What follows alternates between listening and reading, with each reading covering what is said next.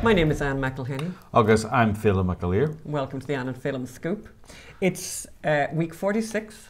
That's 11 months and a bit of the 2-week flatten the curve lockdown. I began, Phelim, you'll notice, to become a little bit more vague about how long it is since the lockdown, because I was counting the weeks and I feel like I might have made an error, because rather than doing the calendar months, right, I'm doing the 4-week months, right? Yes. Do you understand the difference, right? So anyway, whatever. So basically, we're very close to a year. It's very close to a year. Since the government lied and said it's just going to be 2 weeks. So we have a lot of Hunter Biden news that we will be bringing to you today. On today's show. And there's a pandemic, and the schools, the teachers and the teachers' unions are teaching us about what really, really matters. Yes, indeed. In this pandemic time. And how bloody wokeness is destroying my TV. We'll be looking at that. And the Squad's tearful non-traumatic syndrome speech. Do you like that? Yes. Non-post, non-traumatic syndrome speech. We're going to get into that.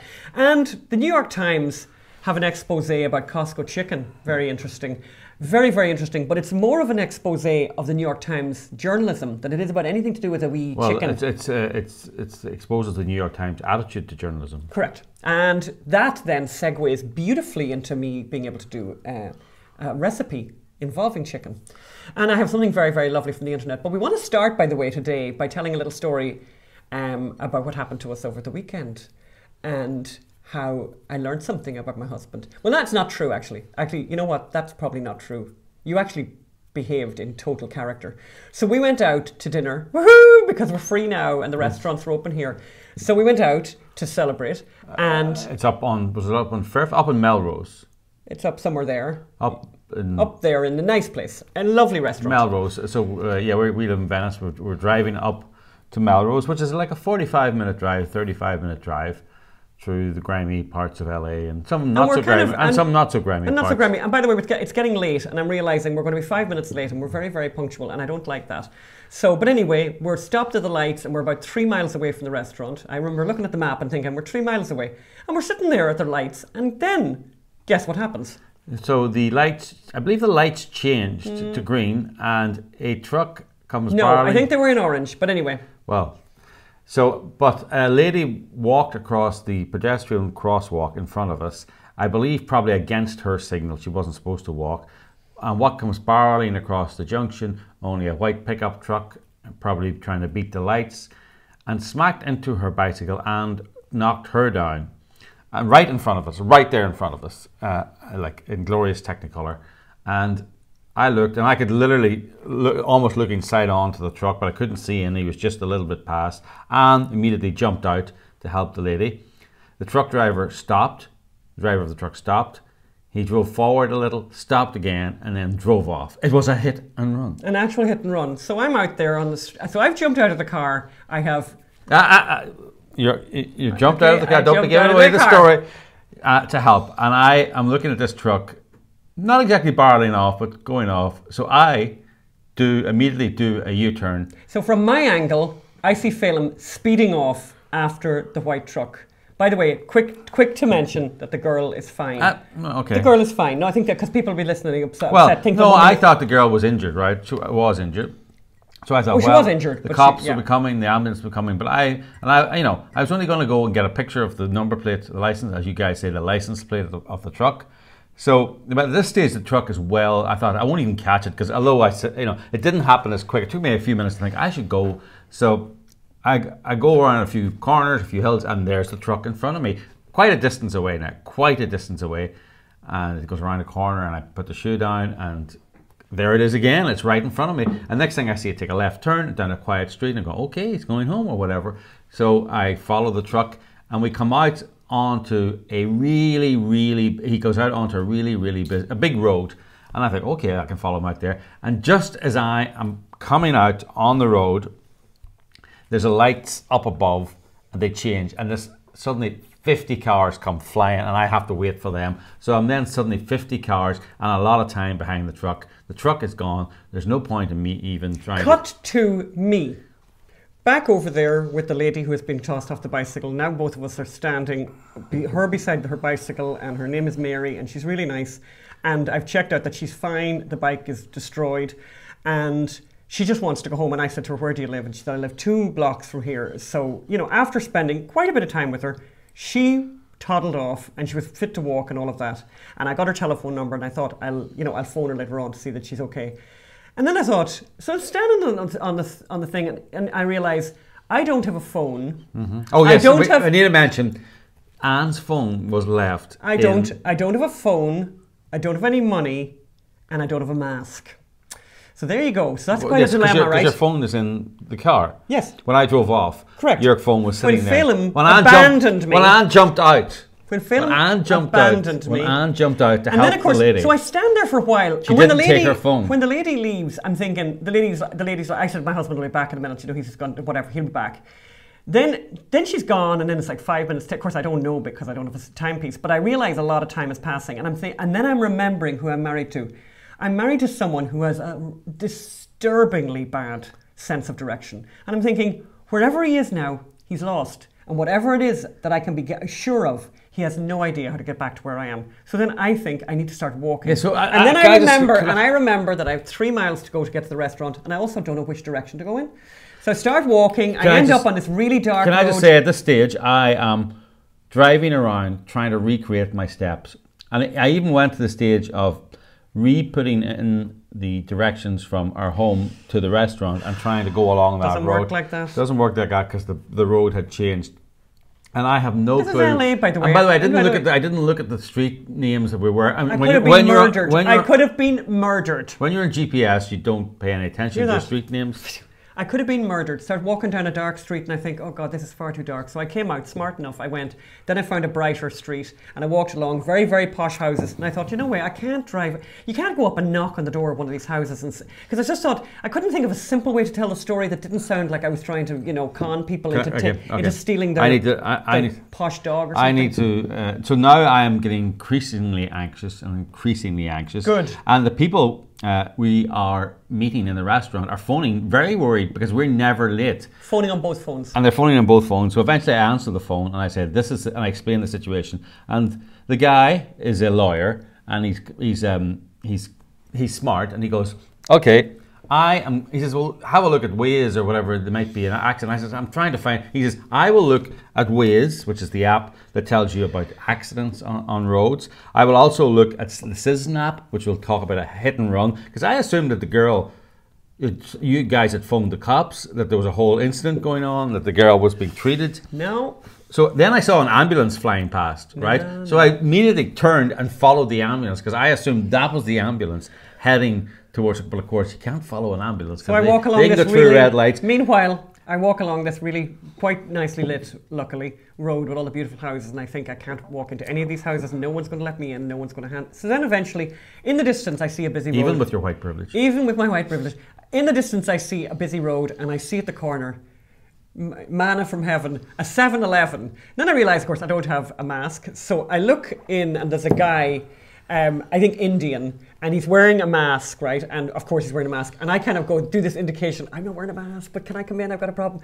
And eventually he allows me in. But there's a little bit of, you know, back and forth where he wants me to wear a mask, and I'm saying I don't have a mask. So then I go in and I kind of, you know, I basically tell him the story, but I don't think he really understood. Can you phone my husband? Can you phone? And so the next thing, he takes the phone out, he dials the number, and he hands me the phone, which was really kind. And I said to Phelim where I was, and then Phelim sped up and got me. And I went back into that shop. I was 6 minutes away. I went back into the shop. I got money off my husband, and I went back into the shop. And a new guy was behind the desk at that point. And I said, where's the other guy? He rang the bell. The other guy came out. He wasn't wearing a mask. I said, are you the guy I just spoke to? And he said, you want to talk to your husband? And I went, oh, you are the guy. And I gave him $20. And I can tell you one thing. It was like every Christmas in his lifetime had just happened at the one time. It was the best money I ever spent. Eventually we got to the restaurant, and I have to say, I think a couple of big takeouts from this story. One, how nice was I when you turned up in the car, Phelim? Much nicer than you expected. Much nicer than I expected. I was expecting a legitimate tirade. No, I realised that you're a good guy, and you went off and tried to do the good thing, Robin Hood style, but I think quite quickly after I got in the car, I said, this needs to never happen again. And the answer from you was, this will never happen again. This will never happen again. And my answer also is take your phone every time you get out of the car. No, I think this will never happen again. And also, by the way, I think it's not a great idea to speed after people who are clearly criminal types, because who in their right mind with speed off when somebody's on the ground and you've hit them with your car. Like, who would do that? This is a lunatic. This is a bad person, by the way. Okay, not that I'm segueing from the saying bad person to Hunter Biden, but that's just the way it seems to be. Hunter Biden is in the news for lots of reasons. Lots of reasons. For lots of reasons. And you probably know his memoir is coming out in April. And it'll be published by, I think, Simon & Schuster. It's called Beautiful Things because he really likes buying beautiful things. Aha. Appearing all week. Phelim McAleer, yes, with the one-liners. So basically, Take my wife, please. He's Beautiful Things. He's got an advance of $2 million. And interestingly enough, well, tell us about the memoir first, Phelim. What do you think this memoir is going to do? Do you think it's going to tell us break down the whole Burisma thing, how he got on the board, how they chose him, why he's getting presents from Chinese people, why he got $3 million from the mayor of Moscow's wife? You think it's going to be all that nice detail? This memoir is actually not for Hunter Biden. It's not for Joe Biden. It's not for his family. It's not for addicts everywhere. It's for journalists everywhere to say he's been very honest about his past. And to become a born-again virgin is what he's going to do. Yeah, he's laundering himself. He's laundering, and he's allowing journalists to launder his past. There you go. By saying, well, he was, why would we investigate Hunter Biden's past? Because he's been brutally honest. Our investigations couldn't uncover anything as brutally honest as his addiction memoir will be. But of course, the memoir will not talk, as you say, about the $3 million he got from the mayor of Moscow. Let's listen to the President of the United States talk about his son's memoir that's about to come out. New tonight, President Biden also discussed his son, Hunter. I'll bet there's not a family that doesn't have somebody in the family that had a drug problem or an alcohol problem. Hunter addresses those problems in a new memoir. But the honesty with which he stepped forward and talked about the problem and the hope, that it gave me hope reading it. I mean, it was like, my boy's back. You know what I mean? Anyway, I'm sorry to get so personal. Oh, it's very affecting, isn't it, Phelim? That's very affecting. As he says, he has his boy back. Can I just say, saying that about a grown man who is a father of 5 children is a little something, right? My boy back. You'd swear he's 12 years old. I tell you, it's the kingly or their relationship, And I think at the end of the day, I'm not sure Hunter likes his dad, but anyway. Yeah, but I love this line, from the president, President Biden, the honesty with which he stepped forward. I think the word honesty and Hunter Biden, I don't think these are words that sit well together. But let's have a look at other news from Hunter Biden, which I think is very enjoyable, given the fact that on this particular program, that we have a particular affection for property and for looking at other people's property. So guess where Hunter Biden decided to come and live? He decided to come and live in Los Angeles. And he originally came, and a bit like us, Phelim, a little bit like ourselves, he originally landed and spent time in the Hollywood Hills. We're having a look now, Phelim, at the place he originally came to. Yes. Nice little pad. Nice little pad. Just $12,500 a month. Do you know the way you pay that in rent? Sure, we're all doing it. That's right. So that was the lovely spot he was in there. But you know what? It wasn't good enough for him, Phelim. It wasn't good enough for our Hunter. And you know what I think? It's kind of interesting, and this will be for anyone who's not from Los Angeles, a little bit of history, a little bit of geography of Los Angeles. Let us explain to you the problem with that property that you're looking at there, the one in the Hollywood Hills, is it's a bit isolated. It's very right? isolated. It's very isolated. That's why we moved from the Hollywood Hills, actually. Yeah, because we didn't like being so isolated, because we quite like cycling or walking to the coffee shops. And guess who else and likes people that? Out and about. And guess who likes that as well? Hunter. So here's where Hunter has moved to. This little property. And if you're watching this on YouTube, you'll see this. You'll see the lovely photographs. And if you're listening to it on the audio, really, you need to be looking on YouTube. You need to go over to the YouTube to look at the photographs. So have a look at this. So this is the little property he's moved to now, which a real bargain, Phelim, by the way. It's a $5.4 million home, and he is getting it for the bargain price rental of $25,000 a month. We'd all in those kind of houses. Could people please tell us in the comments if that is a good return on investment actually for the person? Actually, see, it's got a sort of circular nautical window like one of them submarines. That reminds me of that house between outside Balik on the way to Bundoran. There's a house with a round window there. Fair enough. That's a reference for you. We're looking now at the lovely living room there, Phelim. By the way, that's Venice Boulevard behind it there. You see that? Oh, yeah. And by the way, so here's what we know, by the way, and you guys, we stole these photographs from the Daily Mail, but they're actually from the MLS. These are property photographs. Directly opposite the street of where this property is now. It's quite funny. And Phelim and I, before we even knew that Hunter Biden had moved to Los Angeles, can I just say, we were driving around Abbot Kinney the other day, like we saw a month ago, maybe 3-4 weeks ago.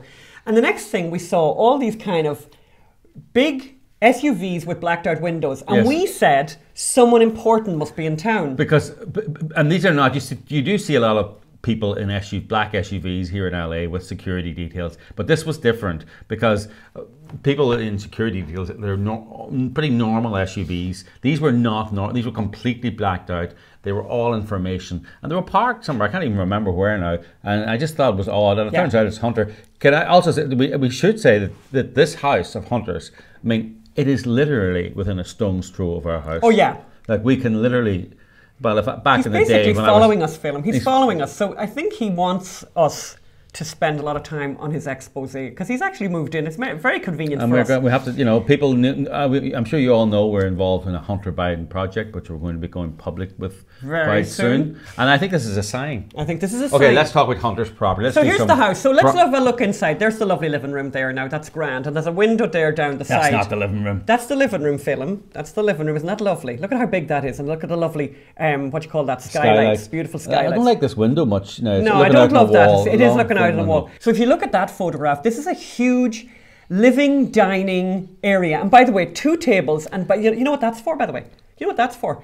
The grown-ups table and the table for the 5 children. Oh, you know what? I bet it's not for the 5 children because one of those children lives in deepest, darkest Arkansas and has been denied repeatedly by his family. The stripper's child probably sits. No, the stripper's child doesn't get to go to that house. Exactly, no, it's not allowed in the house at all. Yeah. Now we're moving into the master suite, and you'll see now the master suite, very pleasant there, by the way. What's that? No, hang on, that's a sauna, is it? No, what's that? Oh no. What is that? That's a sauna. Oh, that's a sauna. I didn't even spot that. In the master suite. So there's a sauna in the master suite. Well, you know the way you need that. And then look, every house needs that. There's the rooftop deck with the lovely fireplace and the lovely lighting and the twinkly lights of Los Angeles in the distance. Yes. Isn't that lovely? And then here's another photograph because you know the way you need it. Even though you're right beside the beach, you do need a pool. So there's the little dipping pool that they have there, which is pretty small. Can I just say something? You can, Phelim, because it's your show.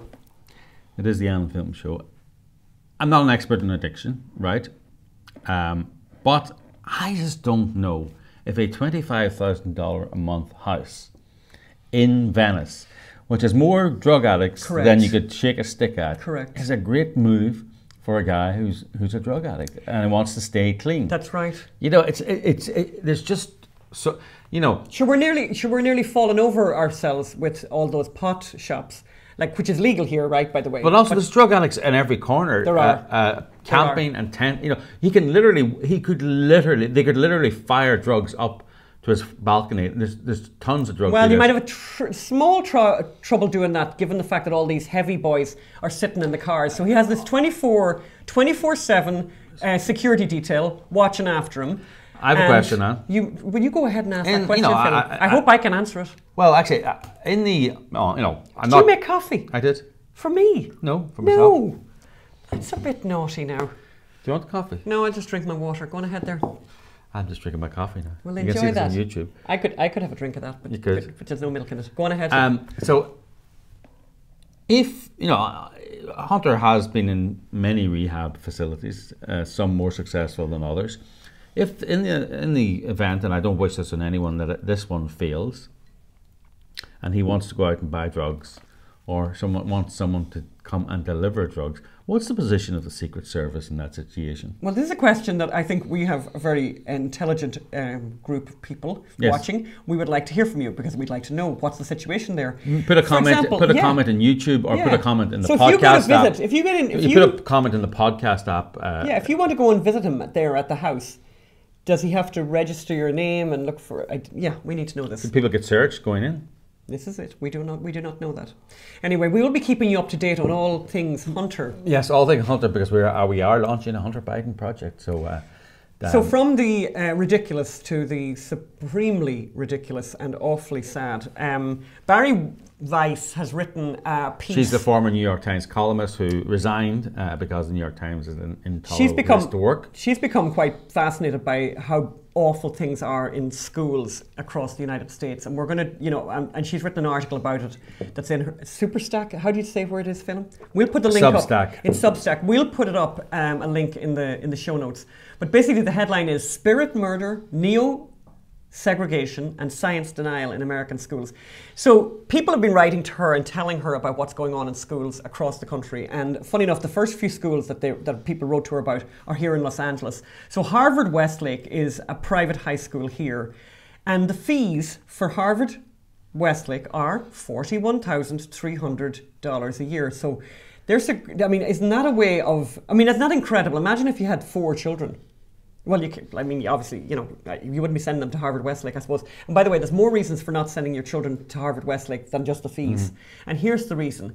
Basically, the dean recently lavished praise upon Tamika Mallory and Linda Sarsour, both Louis Farrakhan fans, in a high school-wide assembly. The good old anti-Semite, Louis Farrakhan, who's got more anti-Semitism than you could shake a stick at. And, it's just amazing that these people he praised them in front of the children. Yeah.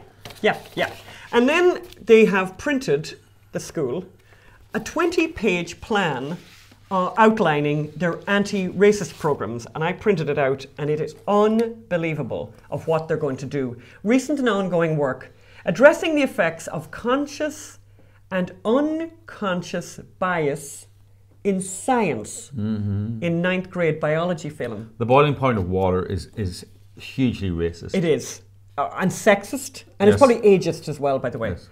The other thing that they're going to spend time doing... Gravity. The other thing, and Phelim has a brilliant answer to this that that he's going to say in 1 minute here. I do? Yes, I'm going to tell you, I'm going to remind you what it is. I'm welcoming Basil Kincaid and Jana Ireland, 2 prominent black artists to display their work, speak at the school assemblies, and teach master classes with students in visual arts. Actually, there's nothing that bad in that. I would wonder what the hang on, I love this though. Assessing word problems in math and rewriting them to be more representative and culturally sensitive. Any idea what that's about, Phelim? Yeah, well, I don't know what that's about, but I do know China are celebrating. Laughing. They're having a ball. They're saying, we're producing physicists, chemists, biologists, people to make the Wuhan flu in labs, people to make weapons, people to steal other people's intellectual property.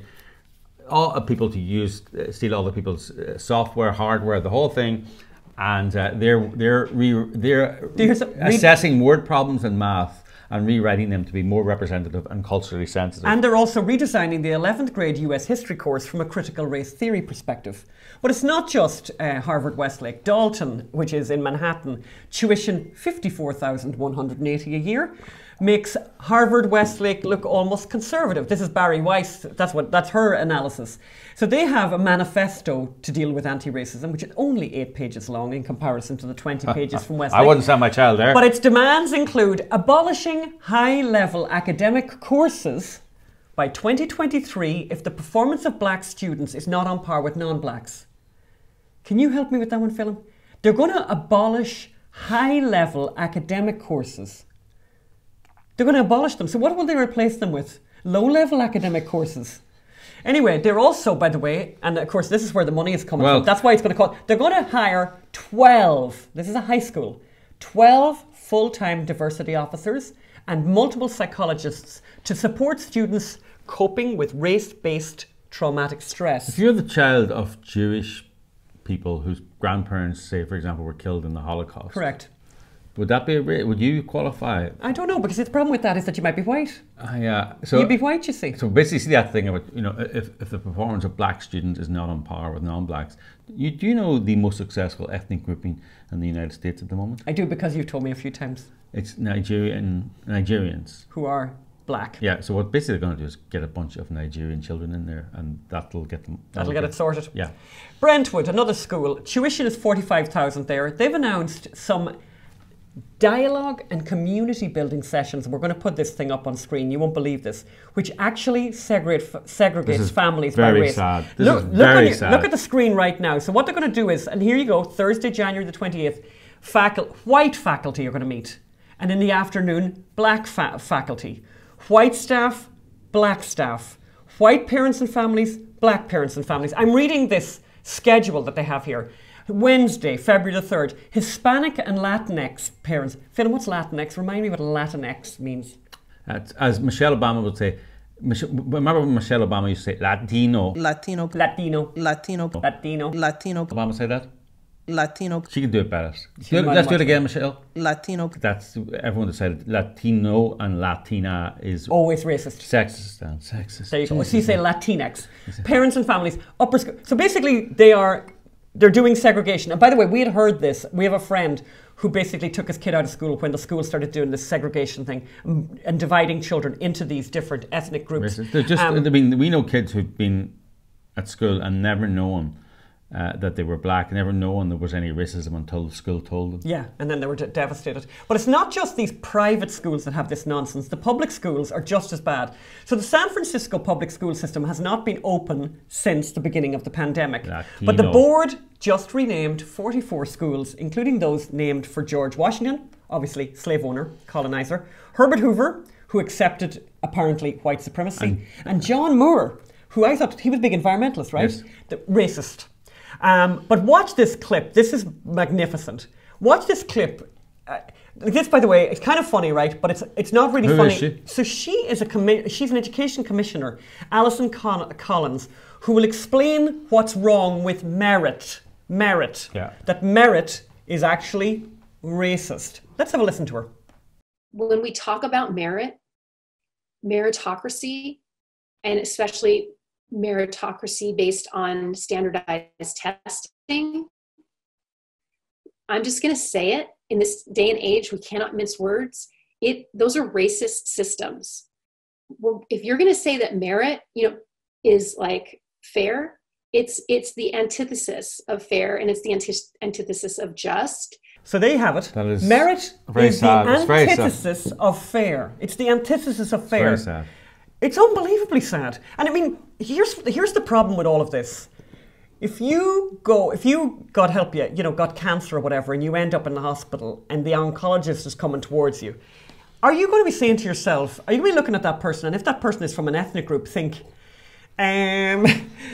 did you actually do as well in the exams as the other guy? Because I don't care what colour you are, I just want the best oncologist. Yes. I want the one who did, I want this to be a meritocracy. I want people who've done their exams and come to the top and done really well, and that be the person that is wielding the knife or giving you the chemotherapy.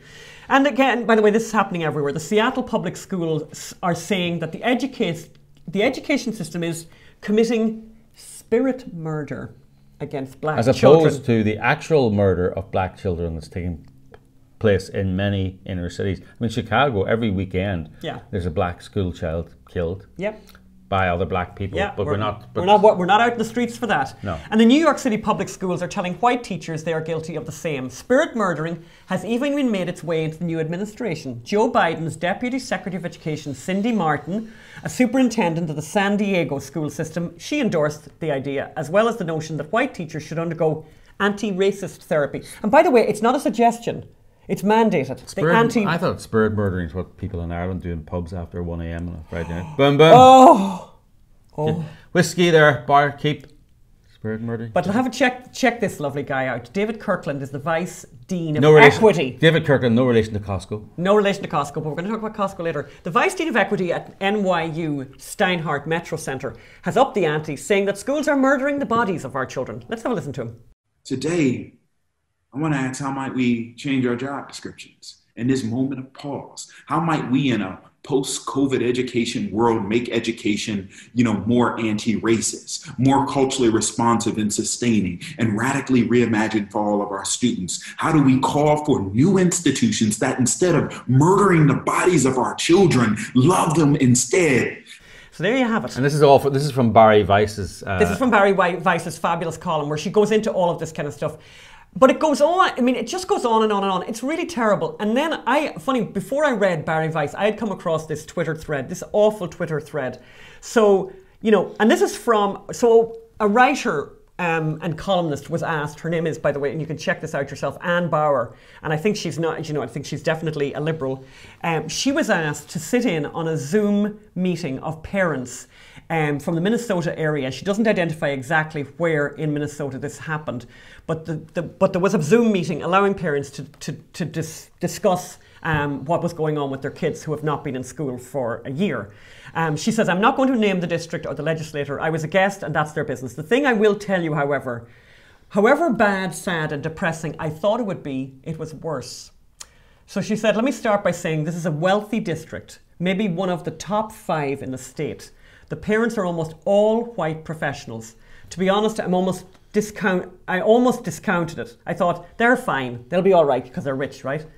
There were parents who said they'd never seen their kids dark or hopeless or unhappy, and I believe it. Their suburb is the Shangri-La of Minnesota. I know, we know the places. We know those places. They described girls who hid in their rooms and cried, and boys falling so far behind they might never catch up. Over and over, because they were nice people, they kept on acknowledging during this Zoom that they were really lucky. They said they have money for tutors and electronics, but they're worried about families that don't. I believed them. Still, what surprised me is how money didn't make this situation better for these parents. These parents looked terrified. Wait till you hear this. This is just terrible. 2 of the fathers cried.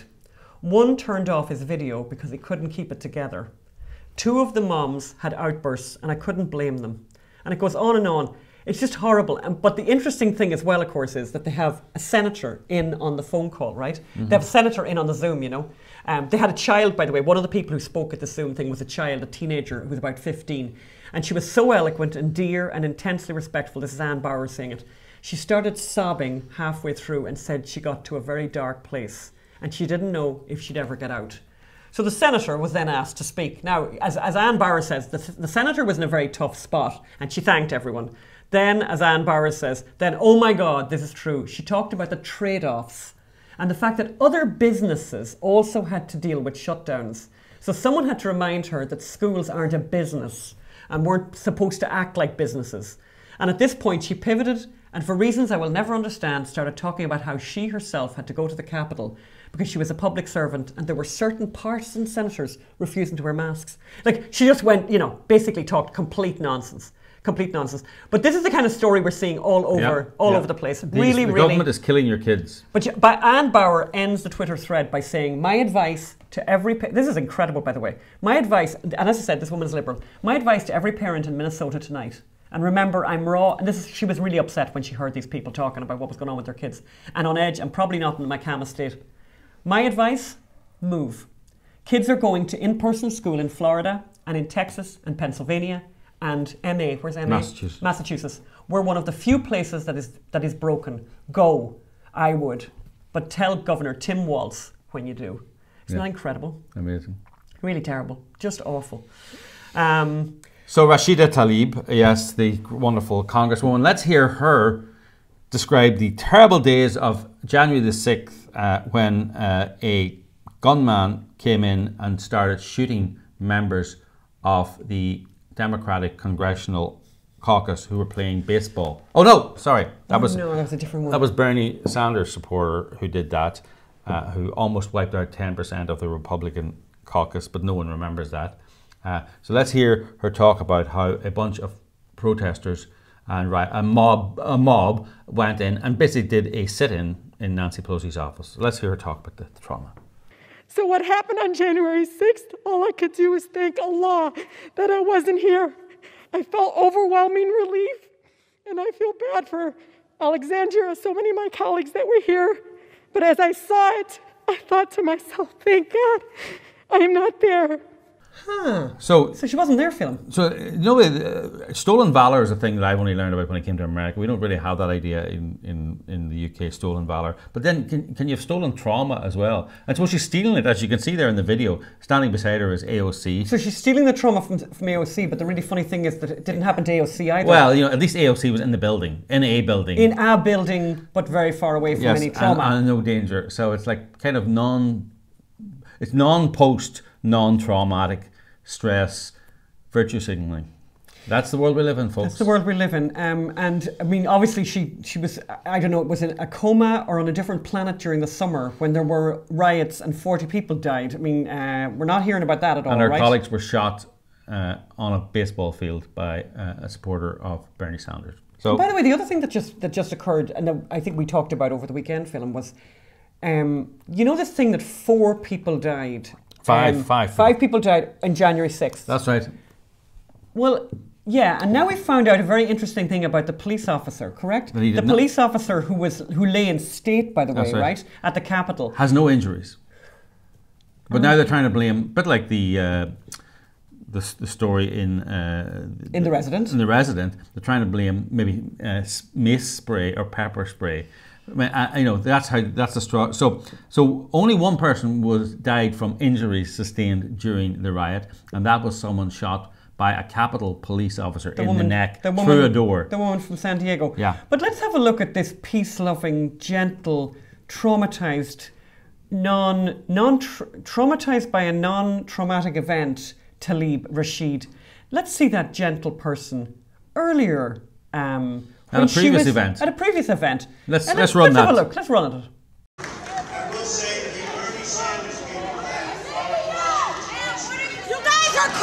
You're an animal. Get a job. Ooh, that's her being violent at a Trump rally and having to be carried out basically because she's disrupting a political process. She's what's called a liar. Or a hypocrite. Yeah, both of them. Anyway, moving on. Oh, Phelim, what did you find out about Costco chicken? Actually, very little. I found out very little about Costco chicken. It's hilarious. But I did find out that the New York Times now believes that people going in undercover into places with video cameras and secretly recording, that is now journalism. So let's have a little look at some of that footage. But so it's an opinion piece by Nicholas Kristof. And it's called The Ugly Secrets Behind the Costco Chicken. Yeah, so as he says, an investigator went undercover and brought back disturbing video from a farm growing these famous birds. Yes. And he's praising the undercover footage. Yep. Whilst this is the very paper that constantly condemns James O'Keefe, constantly condemns David Daleiden for doing exactly the same about much more serious topics. David Daleiden was recording people buying and selling parts of babies. Of human beings. Of human beings. You know, yes, it's not good to have chickens in miserable we conditions. don't want chickens. But by the way, let's hear just how miserable it is to be a Costco chicken. And the group is called Mercy for Animals. You know, and by the way, if you don't know about Costco chickens, they're a lost leader. They're $4.99. But they're famous. They're famous. It's everyone raves about them, as Anne does as well. Yes. And here's what Mercy for whatever animal says. It's dimly lit with chicken poop all over, said the worker who filmed there. It's like a hot, humid cloud of ammonia and poop mixed together. So it smells really badly. It's a chicken farm. One thing he does talk about is Herbert Hoover. He ran an election in the 30s, I think it was. I'm going to put a chicken in every pot, and that's back when chicken was people don't remember this, of course. Chicken used to be a luxury item. Now it's people almost look down on chicken because it's so cheap and so ubiquitous, and that's because they put these chickens in these big places. And then there's this quote from Leah Garces, the president of Mercy for Animals. They're living on their own feces with no fresh air and no natural light. I don't think that's what a Costco customer expects. I can tell you now, I've spent a little time on farms in my life. That is a lie. They are not living on their own feces. Like, don't be ridiculous. You want to kill chickens? You want to kill any animal? Have them eat their own feces. It makes no sense at all. One of the big problems with pigs and chickens is that a lot of them are dying. If you have 1 million chickens, there's a high death rate, and they will do everything. It costs a lot of money. They want to do everything to keep these chickens alive and healthy. And healthy. So, but I love this. Can I just from this Nicholas Kristof thing? It's amazing. And as Phelim says, keep in mind how David Daleiden was treated for exposing something a lot more serious, a lot more important. Here's Nicholas Kristof. When I began writing about these issues, I never guessed that McDonald's would commit to cage-free eggs. Woohoo! That California would legislate protections for mother pigs. Oh. That there would be court fights about whether an elephant has legal personhood. And that Pope Francis would suggest that animals go to heaven, and that the Virgin Mary grieves for the sufferings of mistreated livestock. Can you believe this is written, that they've written this with a straight face? I mean, it is unbelievable. While we actually know what David Daleiden did, which he should have got every possible journalism prize for, was exposing the sale of human beings and and the aborting of babies in special ways where they wouldn't crush the calvarium so that you could get more money for it. And back to Nicholas Kristof, still the issue remains, as the English, I mean, this is so tone deaf, I just can't believe it. Still the issue remains, we're back to the Costco chicken here, by the way. The issue remains, as the English philosopher Jeremy Bentham posed in 1789, the question is not, can they reason? He's talking about the chickens, nor can they talk, but can they suffer? Actually, you know what would be Can good? you believe I this? might go back into this article and replace chickens with fetuses. Oh, yeah. And replace Mercy for Animals with David de Leiden. Yeah. I bet the whole article would still make sense and be a lot more emotive. Oh, yeah. I might do that, actually. Just read this. Read this in the context of what David Still, the did. issue remains, as the English philosopher Jeremy Bentham posted it in 1798. The question is not, can fetuses reason? Nor can fetuses talk, but can they suffer? And we know the answer to that. And they can suffer. And that's why the bill that was recently rejected by the legislators in Washington, the piece of legislation they rejected was a piece of legislation. Well, actually, they've rejected loads of legislation, but the most recent one was that a baby born alive, where they made a mistake in the abortion and the child is alive, that child should get all of the, emergency treatment, right? Yeah. To save that baby. And all of the legislators in their wisdom voted against that. That's where we're living. That's the world we're living in now. Yep. Everything's upside down. Everything's they completely suffer? crazy. And it's very depressing and it's very awful. And you know what you do need to do into an awful depressing and upsetting situation like that is you need to do something to save your soul. And you can say a prayer and you can also make chicken soup. And it's a very nice segue from talking about the Costco chicken, which is an amazing thing. And every time you go to Costco, you should always pick up one of them because they're marvellous. And if you eat a little bit of the Costco chicken, and there's quite a little bit of the chicken left, my advice to you is to make chicken soup. And chicken soup, we have rediscovered chicken soup, haven't we, Phelim? Yes. And it's just been so nice. So this is the recipe of the week, is chicken soup. And I love this quote, by the way, from, what's his name? That guy there, Yobin Okalinga. Almost every culture has its own variation on chicken soup, and rightly so. It's one of the most gratifying dishes on the face of the earth. And one of the cheapest dishes on the face of the earth because of the ability to grow chickens in huge houses cheaply. And by the way, we're not, I mean, I don't like the idea of cruelty to animals, by the way, but I actually think you can do, if you like, you can honour the food, you honour your food, if you know what I mean. You can honour that chicken by using every bit of that chicken. So here's what you do if you've got a little bit of leftover chicken after roasting a chicken. Put the carcass into a pot, and you're watching me doing it right now. And you're throwing in, basically throw in the kitchen sink after that. So what we did the other day is put the whole leftover chicken into the pot, add celery, carrots, onions, parsley, ginger, garlic, peppercorns, bay leaves, and Parmesan rinds, by the way. When you make... What is a Parmesan rind? So when you have your Parmesan cheese at the end, there's that hard bit, and a lot of people throw it out. Never, ever throw out the Parmesan rind. Keep all your Parmesan rinds, or any rinds of any cheese. Keep the whole lot, and when you're making soup, throw those rinds in, and you're going to get all that lovely gooiness of the cheese. Any cheese bits as well, throw that in, some salt, into a large soup pot, and cover it with cold water. Then bring it to a boil, but immediately, the minute... You have to watch this now. You have to watch it According very to James carefully. Dillingpole, and I heard him talk about this, that if you allow it to boil and keep boiling, you ruin your stock. So what you want to do is you want to have it shimmering. Bring it down to the lowest possible level, just where you see a smallest break of bubbles on the surface, and leave it there for about an hour and a half, 2 hours, 3 hours, whatever time you have. And then, when that's done, you remove the chicken, and you can do that with a thong. As you see the way, and it'll fall to pieces. The chicken will fall to pieces. Take the chicken out and discard all the bones. Then with the bit of then you'll find loads of chicken, by the way, floating around, and you'll pull off lots of chicken. Keep that chicken and cut it up onto pieces once, obviously, it's cooled down. Taste your broth and simmer it down until it gets more concentrated, so you can bring it down a little bit less. I didn't even do that, by the way. We didn't even do that. And then strain everything from the broth. Strain it all into a sieve. And what I would do, and they don't always say this in the recipes, I would pull out the vegetables that are there in their sieve and throw them back in, like your bits of celery, your bits of carrot, throw them back in, your bits of onion, throw them all back in. And then you're putting your meat of your chicken back into the pot. And at this point, now I did this, you don't have to do this. I added a spoonful of this stuff, which I What is it? I love it. Lo- It's called hot chili sauce. It's lo gan ma. And Spicy chili sauce. Chili, it's a crunchy chili crisp condiment, which I really like, and it's not super hot. Just a spoon of that is very nice. I also threw in a little bit of cream that I had, again, just hanging around the fridge that was going to have to be thrown out. So I just threw that in, by the way. You don't have to. And then I had some egg noodles that I'd bought on a sale and I'd never used them. So I threw them in. They'll take 4 minutes, 3 or 4 minutes. And then just bring your soup to a little simmer for 3 or 4 minutes and taste it again, salt and pepper. And you know what?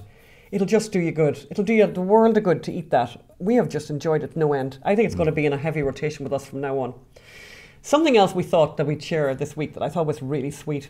There's a boy, young man. His name is Sam Wilmot. He's 23 years old from a small town outside of Bristol, England. And he, at the beginning of the pandemic, he was basically, he had to go home basically. And he decided, he was out one night with friends just before the thing ended. And he started talking about how much he likes sitting on benches and how he kind of rated them in his mind. Mm-hmm. And his friends, for a joke, said, you know what you should do? You should have an Instagram account and you should call it Rate This Bench. And he has an Instagram account called Rate This Bench, and it's really, really fun. You'll see the guy himself sitting here. He's a bit rotund, and he's got this very serious face. And then beside each of these photographs, he writes this description of the bench, of whether or not it's sturdy, whether the arms are nice, whether it's nice for its back, and he gives it a rating out of 10. No bench has got 10 out of 10 yet, by the way. And I just thought there's something pure and lovely about it. And the one photograph is facing him, and the second photograph is from his back, from his head, of the view of what he can see from the bench. I'd highly recommend it. Rate This Bench, it's on Instagram. Rate This Bench, it's on Instagram. Yes, so wokeness is killing my TV viewing. And I take my TV viewing very seriously, especially my bad TV viewing. And I watch all the procedurals. I watch The Resident. I watch, The Good Doctor, The Bad Doctor. SUV. Well, I can't watch that anymore. It's just too woke. But it was woke before everyone was woke. But since basically the George Floyd, etc., they've just gone all completely woke. And if any of you ever watched these medical procedurals, it basically involves lots of young, good-looking doctors and nurses having sex. And having family problems, and then solving strange diseases with dynamic and innovative techniques and intelligence, and they know people, and then they realize people are lying, or they realize people do certain, So it's basically a couple of detective shows in a medical procedural, and in The Resident, which more than most was all about young people having sex a lot, they've just gone completely woke. For example, there was this part of the show where a woman comes in with her daughter, the daughter is ill, suddenly the woman has a heart attack, gets chest pains and collapses, and then we flick to the next scene and they're there with the daughter in bed beside her, and the mother seriously ill, and they're all wondering what could be wrong, and here's what's wrong, and here's how they solve it. Let's play that clip. Akinesis of the posterior basal wall, circumflex infarct. Explains the non-diagnostic EKG. Is it that bad? It sounds bad. My mom collapsed because she's actually having a heart attack right now. Oh my God. How is that possible? EKG shows evidence of another heart attack in the past. Has your mom ever had chest pain or shortness of breath before? The protest. When George Floyd was murdered, we made our signs and we went out there. It was supposed to be peaceful, but it didn't matter. They tear gassed us all. That must have been awful. I recovered pretty quickly, but Mom said she felt like an elephant was sitting on her chest. I wanted to take her to the hospital, but she was afraid we were going to catch COVID again. Back then, we didn't know if that was possible. She was afraid. Okay. That could be it. Tear gas can cause stress on the heart and aggravate cardiac issues. It's embarrassing that they're shoehorning. I mean, it's just like, I remember when they used to, has she been on holidays anywhere? Oh yes, she was in Connecticut. Oh, she's picked up a tick disease, Lyme's disease, which melded with her diabetes, which means she got this one in a million rare syndrome Yes. that makes her talk backwards. Yes, you know? which is very fun. And Yes. that was, and it was like probably something real as well. Yeah, it is real, and it must have been great fun trying to fit people's lives into these stories and the sex lives, all that. Now they just go, oh, we need a woke illness now, and that's all across the board, and it's destroying TV. And in fact, next week we hope to talk to John Nolte from Breitbart about how wokeness is destroying, as he says, the golden age of TV. So it's bad enough on primetime, ABC, NBC, but do you remember a few years ago they talked about Netflix and HBO, this golden age of television, all the actors, and now all these TV series on these streaming services are being destroyed by wokeness, and they're not focusing on storytelling, they're not focusing on developing characters, they're focusing on making preachy, stupid political points. So well done, you're just accelerating the destruction of your medium to score stupid, virtue signaling political points. I hate you, good night. So next week, yes, as I say, we'll have John Nolte on, but that's us from this week. Goodbye. Goodbye. We did something else interesting over the weekend, didn't we, Anne? Was there something? Did we? The Super Bowl? Super Bowl. But no, there was something else. Super Bowl, nothing much to say. Halftime show, no politics, excellent. Fantastic. Surprising, actually. Or if there was politics, it went over my head. But it was nice to have a show without any politics. And yes, well, okay, listen, see you next week. Don't forget to leave comments on YouTube, leave comments in the podcast app. We really want more comments and more ratings. Love having you on board. Love to tell you more about the Hunter Biden project when we can. Please go to Unreported Story Society if you want to help us keep doing what we're doing. We need your help. Yes. Everything is gratefully received. Thanks and goodbye. Thank you. Bye. Bye-bye.